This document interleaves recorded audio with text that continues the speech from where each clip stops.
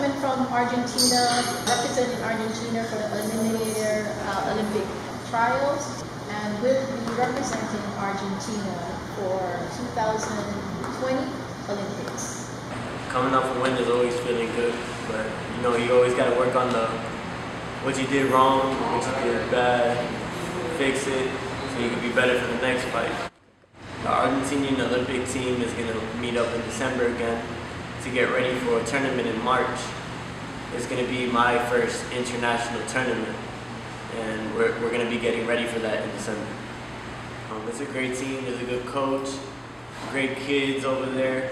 We've already started fighting internationally in the Pan Am Games and the World Championships, so they have a lot of experience, and I feel like I can get to another level over there.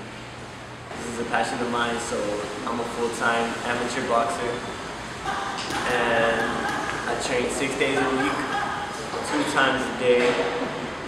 I've been national champion for 3 years straight. 5-time national champion. In 2017, I won the Junior Olympics. 2 different weight classes, 132, 141, and now I'm currently ranked #1 in 2 countries. In the USA, I'm ranked #1 in 141 youth male, and in Argentina, I'm ranked #1 in 138 elite male. Coach Chino is my dad, and the other one is Michael Robles, and then also my mom. She's also a big part of my team. He's very tough on me. You know, if I make a mistake, he'll tell me immediately. And, you know, he pushes me every day, but it only helps me to get better. You're a role model for the young ones coming up behind you in this amateur game. What would you tell the young boxers behind you? Don't get discouraged if you lose. You got to keep pushing. Those losses, you just got to learn from them and keep fighting.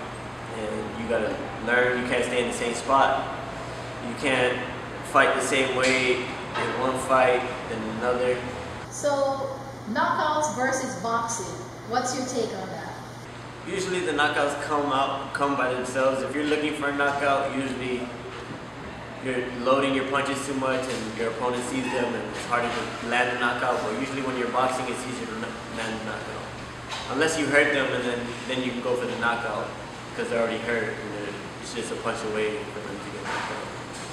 What is your goal in this sport of boxing? First, I want to win the Olympic gold. After that, I want to turn professional and become unified world champion.